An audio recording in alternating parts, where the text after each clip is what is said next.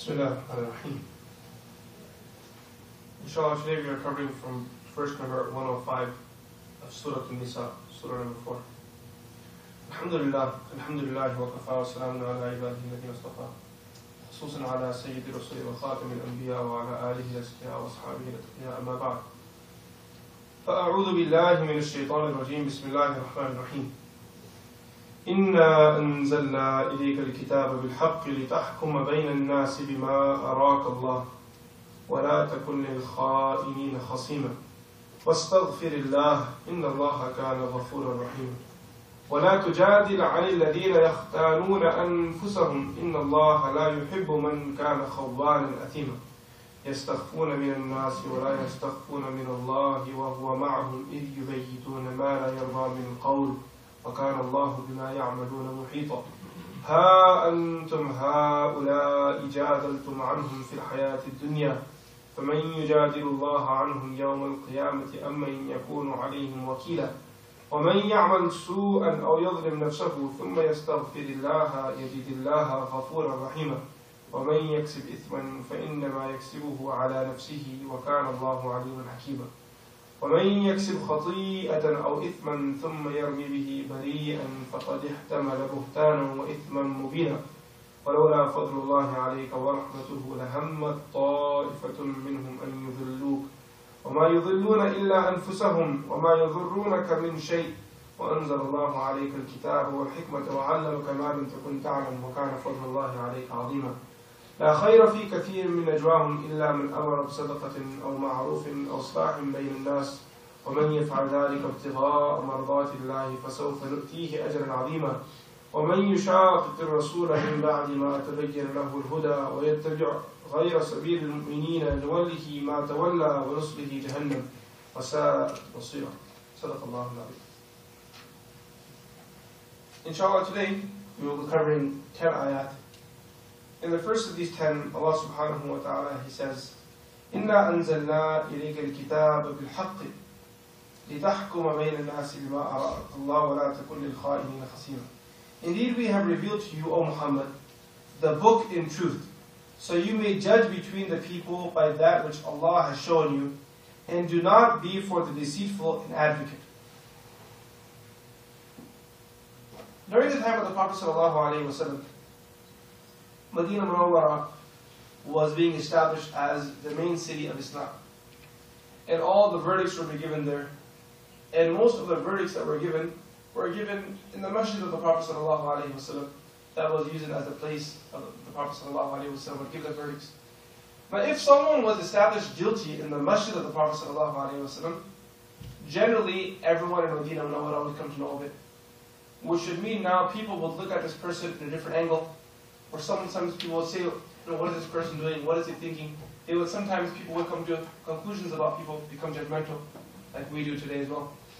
So what happened was that these people, in order to save themselves from being convicted as criminals, or as those who are doing wrong, they would present their case to the Prophet ﷺ in a deceitful manner. Sometimes it would be done in a manner where they were so sharp at their speech, because they were the lawyers, they had to present their own cases. They would speak with such quickness and such power. They were so smart in speaking that they would at times fool the Prophet ﷺ, and the Prophet ﷺ would give another verdict. And then at times, rather than just twisting and turning words, sometimes these people would actually up front accuse another person. I didn't do it, he did it. And they would lie. Now obviously these people were not the Sahaba of the Prophet ﷺ. Most of these people were hypocrites. Most of these people were hypocrites, and this is the opinion of most of the Mufassirin. They say most of these people who did this in the court where they would lie to the Prophet ﷺ by their speech, or for example they would accuse someone else, most of these people are hypocrites. And there were some people who were new to Islam. Some people who were still new, and they were new to Islam, they weren't used to all of this. So they were still settling, and their character was being developed, their etiquettes were being developed, and in that process they made these mistakes. So Allah Azza wa Jalla revealed this ayah with regards to an incident that took place during that time. There was a very important incident. There was a person, he went for a robbery. He went to a house, he got inside, he picked up a bag. Now inside the bag there was flour. There was flour for making bread.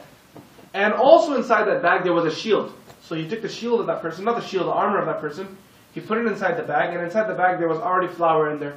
Now he put that bag, he hauled the bag on his back, and he ran out. Now he went that night to his house. After reaching home, he said, you know what? These people may find out that it's me somehow. You know, the robber always feels guilty. The one who's stealing, he always feels guilty. Whether there's any chance of him getting caught or not, he's always going to live with guilt. So he says, you know, rather than me getting caught by these people, what I should do is that they're going to come search tomorrow, and it's very likely they may come to my house to search for whatever reason. So he said, let me go drop this off to someone else. So that same night, he went to another guy's house.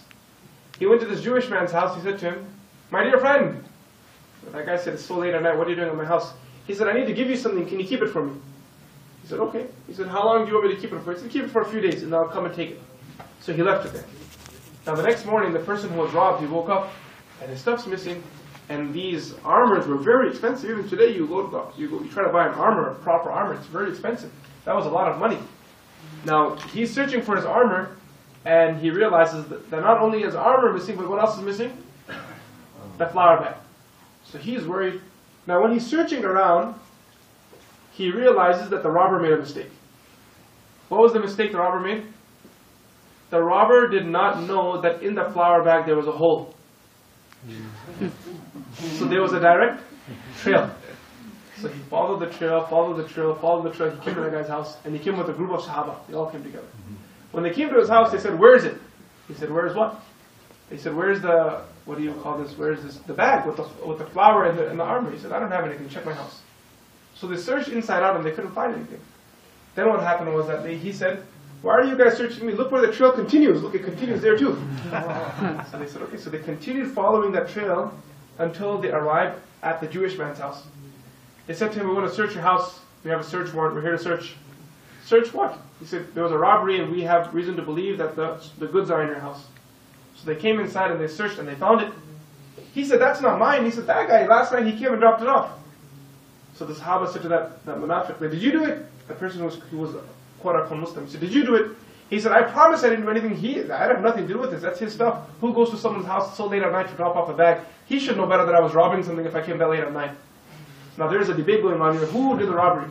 The Jewish man is saying that he robbed it and dropped it off to my house at that time. And this Muslim person is saying that the Jewish man did the robbery, but on the way to, in order to, cover up things, he made a detour to my house to make you guys think I did it. So he kind of, like this. So they brought the case to the Prophet ﷺ. So now what happened was that the Muslim person, this hypocrite, this Muslim, quote-unquote Muslim, this hypocrite, what he did was, he went to his community people and he said to his qawm, his little tribe, he said to them that you guys have to defend me.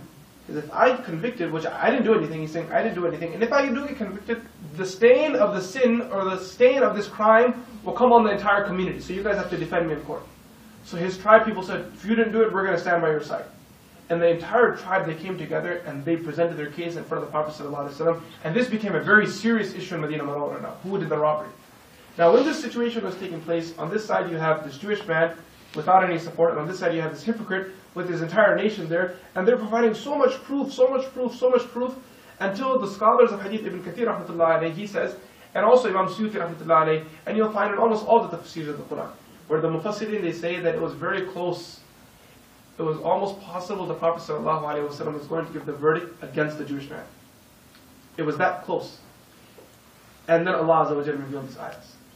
إِنَّا أَنزَلْنَا إِلَيْكَ الْكِتَابَ بِالْحَقِّ لِتَحْكُمَ بَيْنَ النَّاسِ بِمَا أَرَاكَ اللَّهُ وَلَا تَكُنْ لِلْخَائِنِينَ خَصِيمًا وَاسْتَغْفِرِ اللَّهَ إِنَّ اللَّهَ كَانَ غَفُورًا رَحِيمًا وَلَا تُجَادِلْ عَنِ الَّذِينَ يَخْتَانُونَ أَنفُسَهُمْ إِنَّ اللَّهَ لَا يُحِبُّ مَنْ كَانَ خَوَّانًا أَثِيمًا يَسْتَخْفُونَ مِنَ النَّاسِ مَا لَا يَسْتَخْفُونَ مِنَ اللَّهِ وَهُوَ مَعَهُمْ إِذْ يُبَيِّتُونَ مَا لَا يَرْضَىٰ مِنَ الْقَوْلِ وَكَانَ اللَّهُ بِمَا يَعْمَلُونَ مُحِيطًا ها أنتم هؤلاء جادلتم عنهم في الحياة الدنيا ومن يجادل الله عنهم يوم القيامة أمن يكون عليهم وكيلا. And these basically almost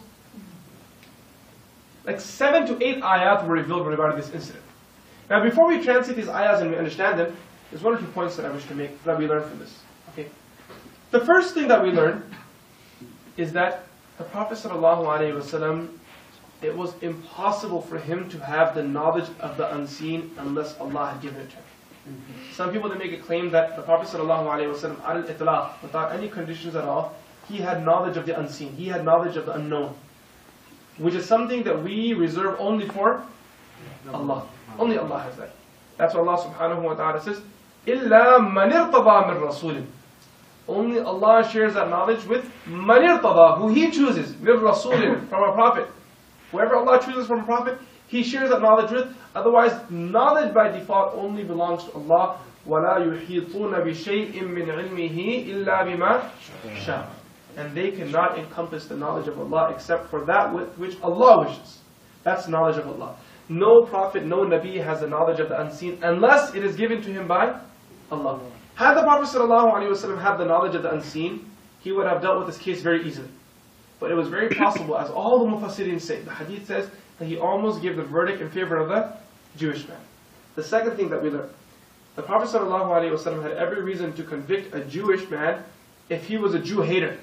You know, today, the Orientalists, what's the biggest objection they have against Islam? Those Orientalists who claim to have studied Sirah, right? Those non-Muslims who claim they've studied Sirah and claim they are masters in Islamic history, what's the biggest objection they make? They say Muhammad was a Jew hater. These are the exact words they use, right? Muhammad ﷺ was a Jew hater. Now that's not true. Had this been true, the Prophet ﷺ would have taken the first moment to convict this Jewish man. But did the Prophet ﷺ convict him? No. And had Islam been a biased religion against the Jews, then Allah subhanahu wa ta'ala, why would He reveal these ayahs to bring the bara'ah of the Jews, right, of this Jewish man, to put this man in safety? This ayah itself, the story itself is such a powerful story because we learn that the justice of the Prophet ﷺ. And this justice then trickled down into the Sahaba. Umar ibn Khattab radiallahu ta'ala anhu, during his Khilafah, there was a man doing tawaf of the Kaaba. And while he was doing tawaf of the Kaaba, he accidentally stepped on another person's foot.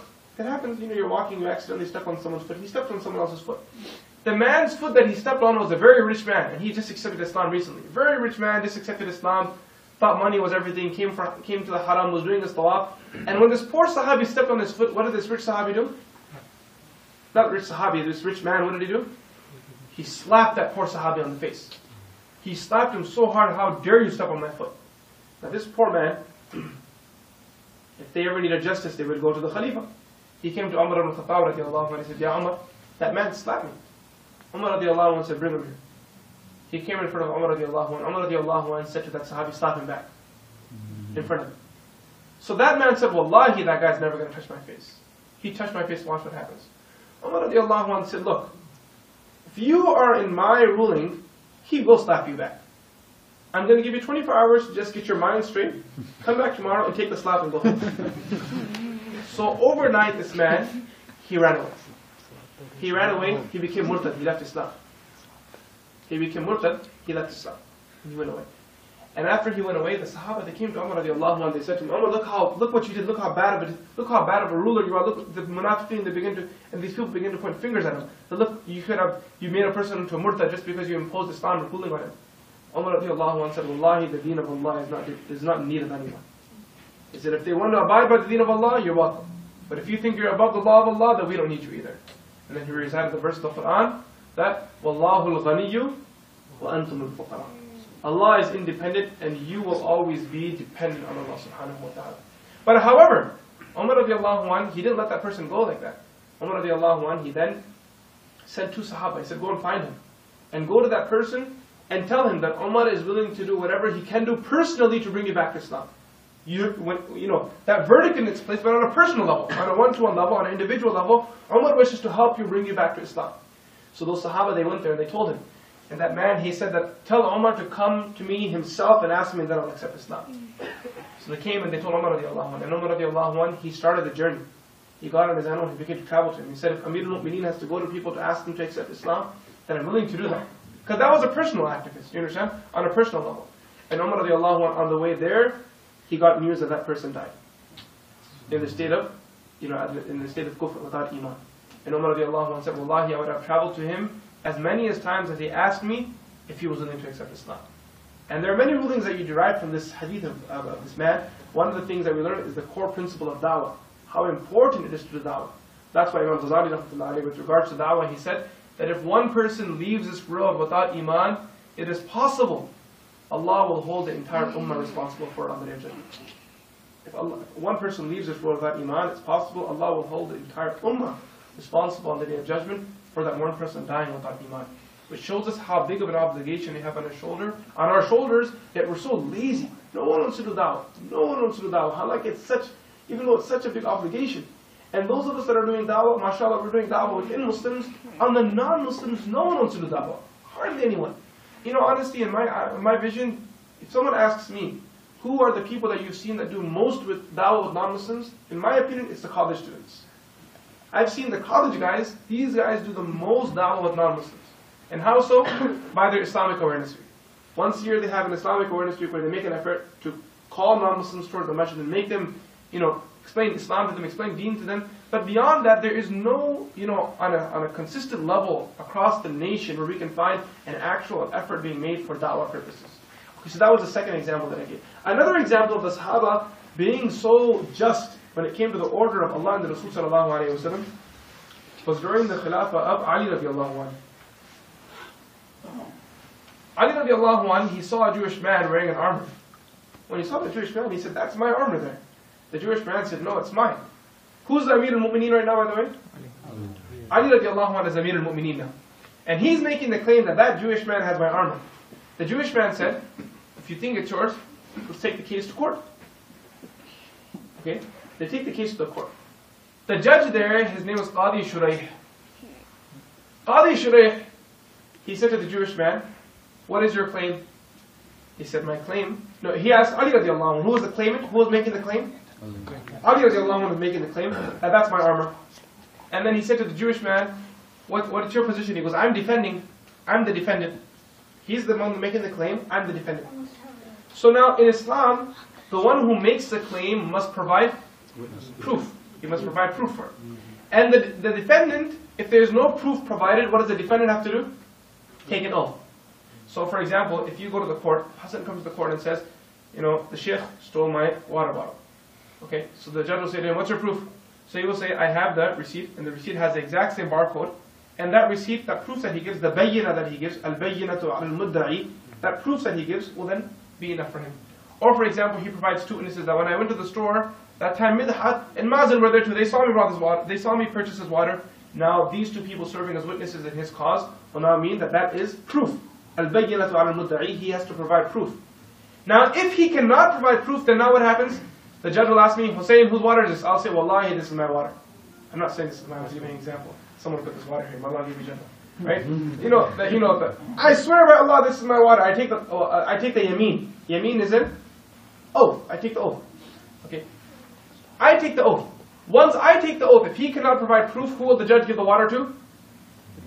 Hussein, this is your water, go drink it, enjoy yourself. Go to something, go to that water. Okay? So now, Ali radiallahu anhu in the court, he's making the claim that that's my armor. The Jewish man is saying, I'm the defendant. It's mine. So Ali radiallahu anhu, Qadi Shuraih says to him, bring your witnesses forward. Now the Jewish man says, what? He gets his paycheck from the Amir al-Mu'mineen. That Qadi, where does he get his paycheck from? Ali radiallahu anhu. He gets a paycheck from the Baytul Mal. And he has the courage to demand from Ali radiallahu anhu witnesses. Ali radiallahu anhu says, I have two witnesses. He brings forward his slave Maysara. He says, Maysara, he's my witness. Qadi Shuraih says, I will not accept Maysara radiallahu anhu as your witness. He says, why not? He says, because he's your dependent, he's your slave. And it's possible a dependent may lie on behalf of the one he's dependent on. We're not going to accept it. He said, okay. I have a second witness, and he said, Hassan radiallahu anhu, the grandson of the Prophet sallallahu alaihi wasallam. And Qadi Shuraih says, Wallahi, I can never doubt this child lying, for he is indeed the grandson of the Prophet sallallahu alaihi wasallam. But again, I can't accept his witnessing on your behalf. For he again is your dependent, he's your son. A son cannot give witness on behalf of his father. He can't witness for his father in the court. So he says to the Jewish man, okay, he doesn't have any witnesses. Your turn now. That guy takes the oath, this is my armor. And he walks out. Now when he walks out, this is just, the whole world just saw a true example of what justice is. That Amir al-Mu'mineen, look what happened to him. And what happens after he leaves, the Jewish man comes to Ali radiallahu anhu and he says, Wallahi, this is your dira. Dira means your armor. He says, Wallahi, this is your armor. And he said, a religion that has so much justice, only a fool will stay away from it. I'm ready to accept Islam. And he reads the Shahada. And he accepts Islam just by seeing what happened in the court. This is the justice of Islam. People think that Islam has double standards. Wallahi, there are no double standards. If you read the books of history, you'll find the story of Umar ibn Khattab radiallahu anhu. And I've told you guys the story before too, right? Where that lady came to his house in the afternoon time. And Umar radiallahu anhu was resting and she knocked on his door. And he stood up and she said to him, that, are you the Amir al-Mu'mineen? He said, yes. She then asked him, but aren't you responsible of taking care of the ummah? He said, yes. She asked him, that, will you take revenge on behalf of a lady if someone has done something wrong to her? He said, Wallahi, I am Amir al-Mu'mineen. If you prove that person wrong, I'll take care of him. She said, come with me. He said, where are we going? She said, I'm taking you to the house of a criminal. And he said, what's the crime? He said, this child in my stomach is his crime. Committed zina. So Amir al-Mu'mineen said, take me to that person's house. Let me take care of this guy. So on the way there, Amir al-Mu'mineen said to this lady that I recognize the pathway you're taking me. I've been this way before. Where are we going? She said, don't worry, come with me. So she took him to the house and she said, that's the guy's house right there. That guy lives in that house. So Amir al-Mu'mineen was shocked. The reason why he was shocked is because he knew that house belonged to him. He knew very well who that house belonged to. It belonged to his own son. And he said, are you sure that's the house? She said, Wallahi, that's the guy. So Amir al-Mu'mineen Umar al-Khattab radiallahu anhu went inside and he opened the door and he went to his son. He said to him, did you do this? And he pointed towards the lady. And he couldn't lie to his father. Amir al-Mu'mineen was Amir al-Mu'mineen. He said, I did it, yes. So Umar radiallahu anhu, he pulled him out of the house and he took him to the market and he gathered everyone around. And he said, give him the 100 lashes. And the other Sahaba there, they said that we are senior Sahaba, we give you permission, Amir al-Mu'mineen, to waive the penalty from your son. Waive the penalty, leave him. And Amir al-Mu'mineen said, forget waiving the penalty, I'm going to give him the penalty with my own hands. And there was a position appointed called the Jallad. The Jallad was the one who would give the punishment. So he said to the Jallad, give me the whip. And he took the whip from his hand and he gave the punishment himself. Just so he can show to people. Just so that he can show to people that the Khalifa and the Muslim ruler has no bias. Even if it's from his own وَلَوْ كَانُوا أُولِي قُرْبَى, even if it's from the own family members, right? And he lashed him. And when he was lashing him, his health became very bad. His son wasn't a strong man. And Umar radiallahu anhu was a very strong man. When he's lashing him, they say his son, he passed away at 70 lashes, 60 to 70 lashes. He died. And while he was dying, the other Sahaba said to him, stop. He said, no, I will give him the 400. And he gave 30 extra lashes after his son passed away. And then he put the lash down and he ran to his son and he picked his son up. And he held his son in his lap and he cried and said to him, Wallahi, I love you. He said, I love you. Don't think I did this because I hate you. He said, but I want you to know that when you meet the Prophet ﷺ, tell him and inform him that Umar, when I departed this world, Umar was upholding the deen. Convey that message to him. Right? And this is one of the hadith that the scholars use who believe and support the opinion of Sima'ul Mawta. Sima'ul Mawta means the dead can hear. Can the dead hear or not? That's a discussion. When someone dies, can they hear people from the world or not? So amongst the proofs that are given, this is one of the hadith. Another hadith that's given, because they use this narration right here, because Umar radiallahu anhu, what did he do? He spoke to his son after he passed away. And the other proof that they give is, another very common proof, is from the Battle of Badr. That when the Prophet ﷺ, after the Battle of Badr was opened, he took the bodies of the enemy and gathered them together, and they were all put inside the well. Badr was the name of the well. They put it inside the well of Badr. And when they put it in there, before they left, and this is a Sahih hadith, you'll find this in all narrations. Umar radiallahu anhu's narration, you won't find it in most of the hadith books. You'll find it in certain history books.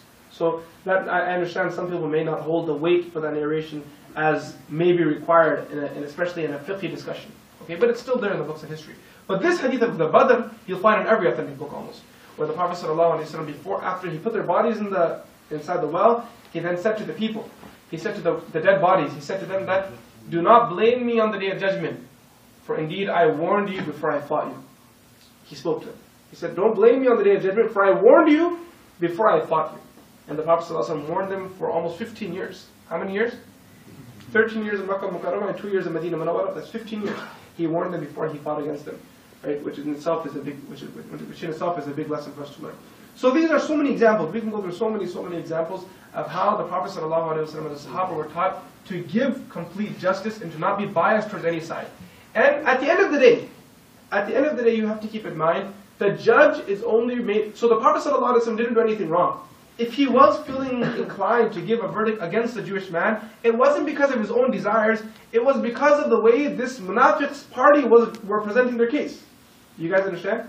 Sometimes you can go to court and hire a very nice lawyer and he'll win your case for you. Even in Islamic court. You can go to an Islamic court. Your representative can be a very smart man who knows how to speak. If he represents you and makes you win the case, and the judge gives a verdict that those $10 million should go in your pocket rather than that person's pocket, do you have the right to take that money home? Yes or no? Even if the judge gives the verdict, do you have the permission to take that money home or not? No. If you are wrong, you are wrong. And the judge is only mukallaf, he's only responsible of what he sees, what he hears, what his senses tell him. He's only mukallaf of the zahir. Zahir means that which is apparent. The judge is only responsible of that which is apparent. Many times this happens. Some sister comes or some brother comes and they say, Mufti Sahab, my husband said to me, talaq 3 times. What's the ruling? He said to me talaq 100 times. Forget 3. 3 is controversial, okay? He said to me 3 times talaq every day for 100 days. 300 talaqs he gave me. For example, what's the ruling? So he say, my friend, the divorce occurred. Okay. So then they say, can you write it on a piece of paper? Of course. You're here. Done. Now they take it and they go to the husband and say, look, I'm divorced from you. Now the husband comes to the sheikh, he says, how did you get divorced? So then he said, oh, he said that you said I divorced you. You gave her talaq 3 times a day for 100 days, the divorce occurs. Then he said, look, I didn't say I divorced you, I said I'm going to divorce you. What does he say? I didn't say to you I divorced you, I said to her that I am going to divorce you. And I didn't say it 3 times a day, I said it 10 times a day. Or 1,000 times.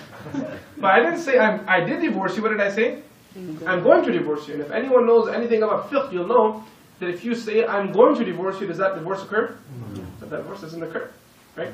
Or if he says that, you know, if he says, for example, Wallahi, I divorce you. Right? If he says, Wallahi, I divorce you. Something like this, the divorce doesn't occur. Okay? Or he says, or for example, not Wallahi, he says, Inshallah, I'll divorce you. This is a masala. If a person says Inshallah and then he divorces his wife, that divorce won't occur. Or I divorce you Inshallah, that won't occur. The divorce of Inshallah doesn't occur. Anyways, okay. So now this happens. Now I see the case and I say, oh, well, the verdict that I gave was based off what that person gave. Now that you brought more information, as long as both parties acknowledge this, now the verdict changes. That's why they say, never give a judgment until you hear both sides of the story. Right? And I'm telling this to you guys because in your family sometimes you'll have to take the responsibility of playing the judge.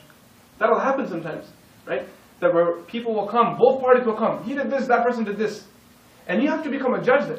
And first of all, you should not be a judge. If someone comes to you and tries to make you into a judge, what should you do? Don't get involved. Because sometimes people, they give judgments from their hearts, not from their minds. And if a judge is going to think by his heart, he's going to butcher the deen. I dealt with this case before too. There was a person who was appointed as an arbiter between a husband and wife. They were having marriage issues. They went to a friend, they appointed that person as an arbiter. Now the arbiter, before he took his decision, he decided to come to me and take some advice off me for some fiqh issues. So when he came and he presented the case in front of me, I said to him, look, this is the fiqh of this matter, this is the ruling right here. Now even though that person knew the fiqh, that based off the fiqh that divorce occurred and that marriage was over, it was long gone over.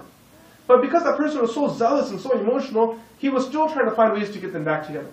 And the ways that he was using to get them back together were haram. And I explained, brother, it's not in your hands, it's not in my hands. It's the sharia. You have to leave it to Allah subhanahu wa ta'ala. إِلِي الْحُكْمُ إِلَّا لِلَّهِ. The hukum is not for me and you, it's for Allah subhanahu wa ta'ala. You have to leave it to the sharia. Right?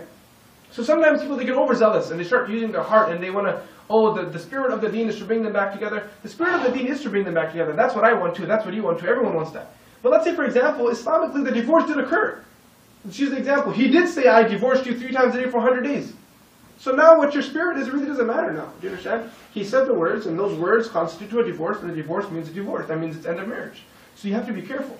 If you've been appointed as a judge between people, first thing, don't do it.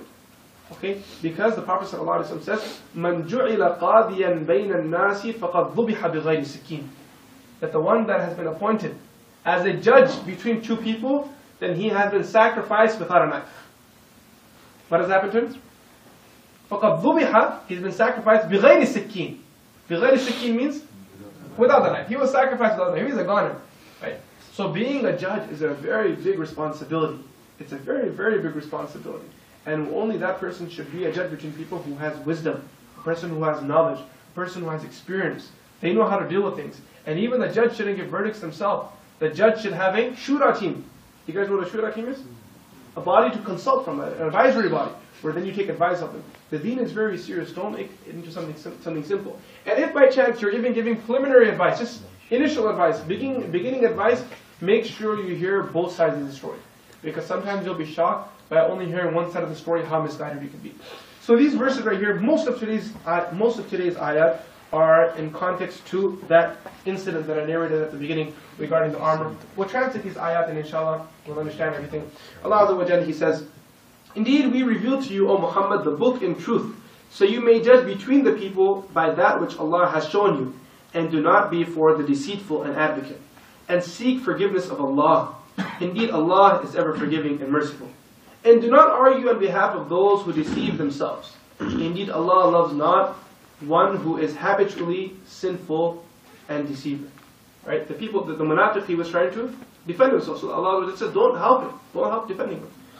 They conceal their evil intentions and deeds from the people, but they cannot conceal them from Allah.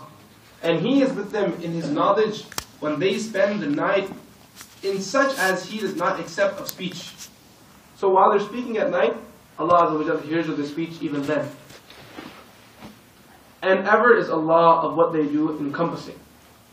Here you are, those who argue on behalf in this worldly life, but who will argue with Allah for them on the Day of Judgment? Or who will then be their representative? So in front of the Prophet ﷺ, maybe you can fool, or maybe in front of some judge you can pull it off, pull some nasty case and fool the people. Right? What do they call lawyers? Gee.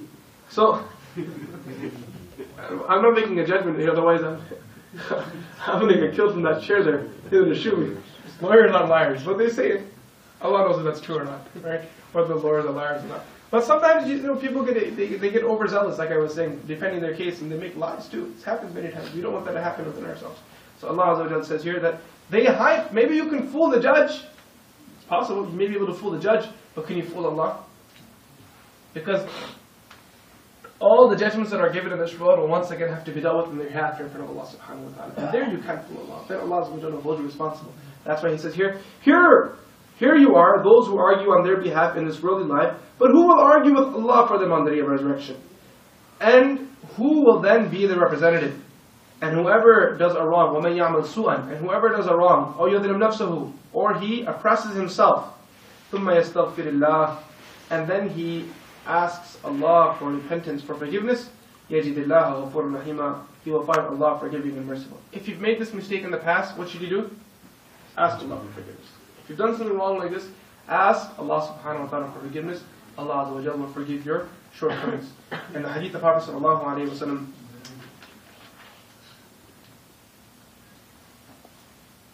the Prophet sallallahu alayhi wa sallam, he says in the hadith that, should I tell you, أَلَا أُخْبِرُكُمْ بِأَفْضَلِ مِنْ دَرَجَةِ الصِّيَامِ وَالصَّلَاةِ وَالصَّدَقَةِ, shall I not inform you of a rank which is higher than that of the fasting, the prayer, and of the one who's praying, and the one who gives charity? قَالُوا بَلَا, they said, of course, O Messenger of Allah. قَالُوا بَلَا يَا رَسُولَ اللَّهِ قَالَ إِصْلَاحُ ذَاتِ الْبَيْنِ, he said that is joining between two people. By joining between people, Allah Azza wa Jal will actually, that's hadith is for the next ayah. And there's one hadith here. Let me see if I can find it. Okay, here it is. That the Prophet sallallahu alaihi wasallam, he says that Ibn Abbas, it is narrated from Ibn Abbas radiallahu anhu, أنه قال في هذه الآية, that he said regarding this ayah, and the tafsir of this ayah, he said that أخبر الله عباده بعفوه وحلمه وكرمه ووسعة رحمه ومغفرته فمن أذنب ذنبا صغيرا أو كان كبيرا ثم يستغفر الله يجد الله غفورا رحيما ولو كانت ذنوبه أعظم من السماوات والأرض والجبال. Right, this is the hadith that I was referring to. It is narrated by Ibn Abbas radiallahu anhu. He says, through this ayah, Allah subhanahu wa ta'ala is telling us that if you commit a major sin or a minor sin, that as long as you say sorry to Allah, all you have to say is, I'm sorry. If you can say to Allah, I'm sorry, Allah will forgive your sin no matter how big that sin is, even if it's greater than the skies, the earth, and even the mountains. And another hadith narrated by Ali radiallahu anhu, he says that I heard Rasulullah sallallahu alayhi, I have never heard the Prophet sallallahu alayhi wa sallam saying something to me which was more beneficial than the statement of the Prophet ﷺ, where he said that there is not a Muslim who commits a sin, but then after committing the sin he does wudu, he prays 2 rak'ah, and he repents to Allah, but Allah will forgive him. As Ali radiallahu anh says, this is the best thing I heard from the Prophet ﷺ, that if a Muslim commits a sin, what does he do? Wudu, he prays how many rak'ah? rakat, and then he repents to Allah, Allah will forgive his sin. This is what we call Salatul Tawbah. What do we call this? Salatul Tawbah, the Salah of repentance. That you pray these 2 rakat specifically to seek repentance from Allah subhanahu wa ta'ala. This Salatul Tawbah should be prayed daily. You should pray the Salatul Tawbah 2 rakat every day after Isha Salah. And if you can, encourage yourself to pray it every day after Isha Salah, at least every Jummah. Every Jummah, when you come to the masjid, make a habit of praying Salatul Tawbah. Our pious scholars of the past, I'm telling you, not even the pious scholars, even our elders, you go back to India, Pakistan, and subcontinent, you'll see them. They use Friday as a special day. Friday was what? It was a special day. And how is it a special day? That they would pray Salat al-Tasbih on this day.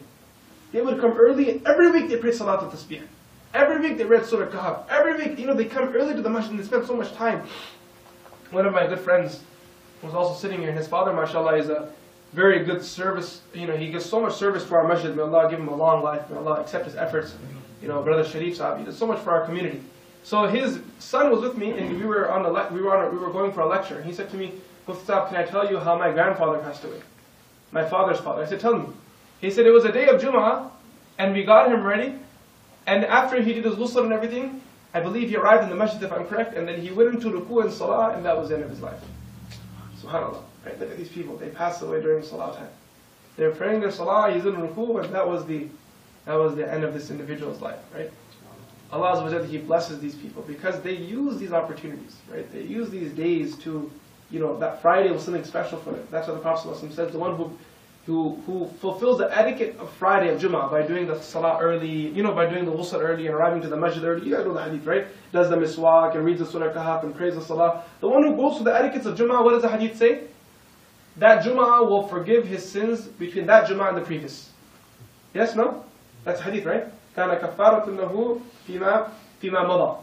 Allah will use that Jummah to forgive that which has passed by from the previous week. So here we see Prophet ﷺ, he's showing us in this ayah regarding the tawbah, that Allah Azza wa Jalla says that whoever commits a sin or oppresses himself, and then he asks Allah for forgiveness, he will find Allah is forgiving, Allah is merciful. وَمَنْ يَكْسِبْ إِثْمًا فَإِنَّمَا يَكْسِبُهُ عَلَى نَفْسِهِ. And whoever earns, meaning commits a sin, only earns it against himself. And Allah is ever knowing and wise. وَمَنْ يَكْسِبْ خَطِيئَةً أَوْ إِثْمًا ثُمَّ يَرْمِي بِهِ بَرِيئًا فَقَدْ احْتَمَلَ بُهْتَانًا وَإِثْمًا مُبِينًا. But whoever earns an offense or a sin and then blames it on an innocent person, he commits a sin, and what does he do? Kids, they do this all the time. I didn't do it, he did it. One brother, his sister, other brother. He ate the hot dogs. Right? That whoever earns an offense or a sin and then blames it on an innocent person has taken upon himself a slander and ithman mubina, a slander and a manifest sin. Mubina means manifest, it's clear. A clear sin. He's taken upon himself a clear sin. In these next 2 verses, Allah Azza wa Jalla, He mentions His favor to the Prophet ﷺ. He says, وَلَوْلَا فَضْلُ اللَّهِ عَلَيْكَ وَرَحْمَتُهُ لَهَمَّتْ طَائِفَةٌ مِّنْهُمْ أَن يُضِلُّوكَ. And again, continuing on from the previous story. That story. Keep that incident in mind, okay? And if it was not for the favor of Allah upon you, O Muhammad, and His mercy, a group of them would have been determined to mislead you. What were those people trying to do? They were trying to misguide, they were determined to misguide the Prophet ﷺ. And what saved the Prophet ﷺ? The favor and the mercy of Allah. That's what saved the Prophet ﷺ from making that mistake. وَمَا يَضُرُّونَكَ مِنْ شَيْءٍ. But the reality is that they cannot mislead you. But they do not mislead except themselves. وَمَا يَضُرُّونَكَ مِنْ شَيْءٍ. Whenever they try to mislead someone, they're not misleading you, they're just misleading themselves. وَأَنزَلَ اللَّهُ عَلَيْكَ الْكِتَابَ وَالْحِكْمَةِ. And Allah has revealed to you the book, وَالْحِكْمَةِ, and wisdom. وَعَلَّمَكَ مَا لَمْ تَكُنْ تَعْلَمْ. And He has taught you that which you do not know. Allah has taught this to the Prophet ﷺ. He was unaware of it. This information, he was unaware of it. Allah taught it to the Prophet ﷺ. وَكَانَ فَضْلُ اللَّهِ عَلَيْكَ عَظِيمًا. And ever has the favor of Allah upon you been great. لَا خَيْرَ فِي كَثِيرٍ مِّن نَجْوَاهُمْ. And no good is there in much of their private conversation. Their private talking that these guys do, these munafiqeen, most of it's bakhwas, it's a waste. They're talking, they're plotting against Muslims as opposed to planning for Muslims. Okay? So Allah says, there is not much good in their private conversation. إِلَّا مَنْ أَمَرَ بِصَدْقَةٍ. Except for those who enjoin charity. أَوْ مَعْرُوفٍ. Or that which is right. أَوْ إِصْلَاحٍ بَيْنَ النَّاسِ. Or conciliation between 2 people. وَمَنْ يَفْعَلْ ذَلِكَ. And whoever does that, ابتغاء مرضات الله, seeking the pleasure of Allah, فَسَوْفَ نُؤْتِيهِ أَجْرًا عَظِيمًا. We are going to give him a great reward. One thing I want to mention in this ayah, and then we have one ayah and then we're finished. Allah subhanahu wa ta'ala says here that these are three things that there should be secret planning for. You know that secret planning or the private planning? Private planning, generally we shouldn't do private planning. Whenever we have discussions, we try to keep them open, right? Because sometimes our private discussions can go the wrong way. But there are three things in which we should do private planning. First is, right, amara bi sadaqatin, planning fundraisers. Right? You're planning some kind of fundraising event, some kind of sadaqah event, where you're encouraging people that we have to create a way that Muslims are going to give in sadaqah. So Farhan says, you know what, I think we should do a bake sale. And then someone else says, I think we should do this. Someone else says, I think we should do that so. So we put 4 or 5 opinions together, and this is our private planning, and then we said, okay, we're going to use this to encourage people to give sadaqah. Or ma'rufin, or for something good. For example, we say, you know what, we realize that the business ethics of the Muslims are very low. We have to lift them up. How do we do this? So everyone gives their opinion. We have a private planning session. Or islahim bayn al-nas, or for example, 2 of us are sitting together. Me and Umar are sitting together. Umar says that, you know what, so-and-so person isn't talking to so-and-so person. What do? So now we'll make a plan. That we'll make them talk together through this plan of ours. We'll make some plan together. So in these terms, if it's something good, you can have private conversations, private talks to make things good. But if you're planning, bad and evil, then be careful, because you may think your conversation is private, but Allah knows of all your conversations. So it's not private in the sight of Allah subhanahu wa ta'ala.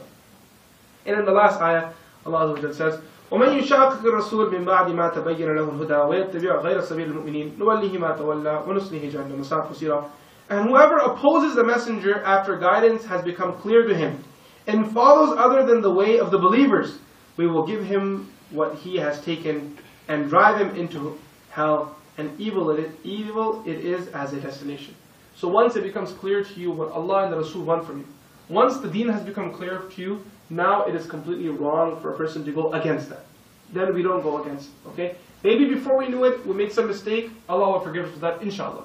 But once we know what's right and wrong, and then we continue to do what's wrong, then we're held accountable by Allah subhanahu wa ta'ala. Then we don't continue it. This happens sometimes. The guy and the girl, they come and they say, Mufti Sahib, we're getting married. What's the advice that you have? I say, my advice is, don't have music playing during your marriage. Don't dance during your marriage. Don't eat haram during your marriage. Make sure you hold it according to the sunnah. These things, certain things are haram, don't engage in those things.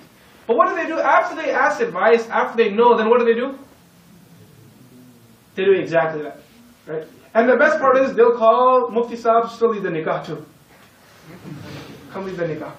This happened the other time. Our Farid al-Maran Sahib from this, what's the masjid called? From Jama Masjid. They called him to lead nikah. He led the nikah, and after the nikah, they were playing music. So he got up and he gave them a good lecture. That's what kind of parties we need in Chicago. People can get up and tell people. And I heard the same thing Mufti Abdul Sattar Sahib did too. Wallahu alam, I heard that once he went to a nikah and these guys were doing some agar bagaram there. And he got up and gave it to them. What are you guys doing? You call scholars to lead your nikah, and then as soon as this happened to me when I was a kid. I actually got a very bad image from this, because I was a kid then, right? I was maybe 9 years old or 8 years old, and this happened to me. My father came to visit me in Buffalo, New York. I used to study in Buffalo. And after he picked me up, he said, one of my friends are getting married in Toronto, let's go there. Buffalo and Toronto are very close, 1 hour and a half away. So hour and a half away we drove, we arrived at the wedding, and they said, oh, we don't have anyone here to read Quran. Who's going to read Quran? So I was a 9-year-old kid, I had memorized, 27, 28 juz. So they said, okay, ask him to read the Quran. So then they pushed me forward, and I recited Surah Rahman. And while I was reciting, those convertible hijabs, they came up. Everyone had their hijab up, and everyone's sitting there, everyone listening. And then as soon as literally, this is what impacted me as a child, because I saw hypocrisy in the Muslim Ummah then. Right? Being a 9-year-old kid, I didn't know better, and this is what I saw with my eyes, I observed this. That as soon as the lecture came to an end, the brother, after I got off, he made an announcement, he said, Jazakallah khair to our young Hafsa for reciting the Quran. For those people who are interested in reading Salah, there's a place at the back, and inshallah, we'll start the rest of the program now. Please, inshallah, you can get started. He pointed to the guy, and the music started right there. Literally, and the adhan's being called, and you can hear the adhan in the distance being called, but the music was so loud that it was overpowering the voice of the adhan. And then I said to myself, subhanAllah, look at this. Look over how low we've reached today. That today we made the music overpower the voice of the adhan. May Allah subhanahu wa ta'ala save us from doing this. May Allah subhanahu wa ta'ala save our ummah from this. The worst thing is that when you know something is wrong, and then you still do it. That's the worst thing. And this happens a lot in our older community. The young guys too, but the older community. They say, Allah Ghafur, Allah Rahim. They make a plan that, I have to take a loan, and they say, oh, it's haram, brother, don't do it. He says, Allah Ghafur, Allah Rahim. Allah is forgiving, Allah is merciful, He'll take care of you. So that the scholar, remember, I'll tell you guys a principle. The scholars say, 2 say Allah is Ghafoor. This is actually a masala, this is a verdict, a matter written in the books of fiqh. That for a person to say that before committing a sin is actually taunting the mercy of Allah. What do they say this? For a person to say Allah is merciful and then to sin, what are you doing? You're taunting, you're making fun of the mercy of Allah subhanahu wa ta'ala. You're making a joke out of the mercy of Allah. Right? So be careful of doing that. If a person's naive and they make a mistake, Allah Azza wa Jalla, inshallah, He'll forgive us as long as we repent to Him. And when we're aware of what we're doing, then you have to be very careful. Because Allah Azza wa Jalla says here very clearly in the Quran that, when Allah and the Rasul tell you something and you know it's clear, then do it. Then don't hold on to your desires and say, this is what I think in the deen. Because this happens a lot. We have situations like this all the time. Just earlier on today, when I was coming back from teaching my class in London Heights, one young man called me.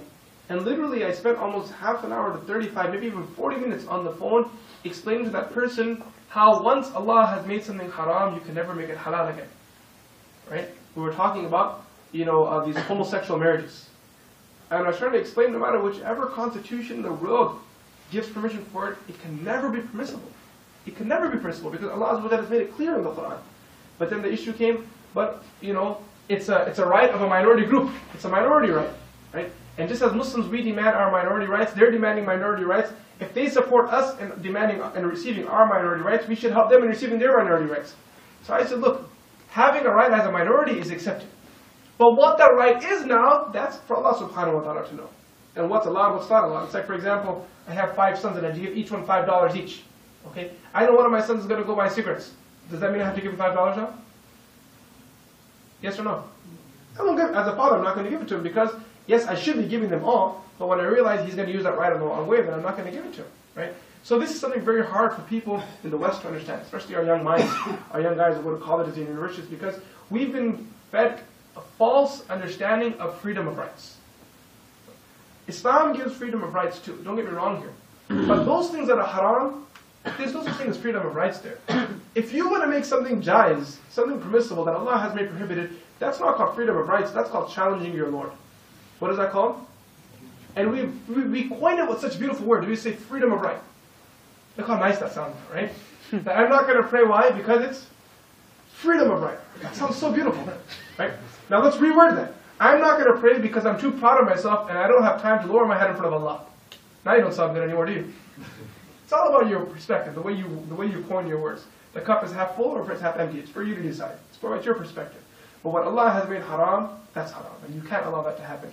Once you know something's haram, you stay away from it. Sometimes initially it'll be hard for you to stay away, but Allah will give barakah in your wealth, Allah will give barakah in your life, and Allah will keep you happy. And Allah Azza wa Jalla allows us all to understand and act upon what has been said. Subhanallah wa bihamdihi, subhanakallahumma wa bihamdik, nashhadu an la ilaha illa ant, nastaghfiruka wa natubu ilayk. Akhir da'wana, alhamdulillahi rabbil alamin. Assalamu alaikum.